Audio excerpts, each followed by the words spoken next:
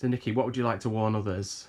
Just want to make people aware of that there can be needles left anywhere at any time, and that people need to be made more aware of the procedure that needs to be followed if anyone sustains a needle stick injury, which we weren't aware of, which obviously then delayed the treatment that my daughter and my two stepdaughters received. And what is that procedure that people should follow? To make the area bleed straight away, to wash the area with either salt water or clean water, to then dry the area with a clean paper towel or clean hanky, and then put a plaster over the area and go to A&E immediately.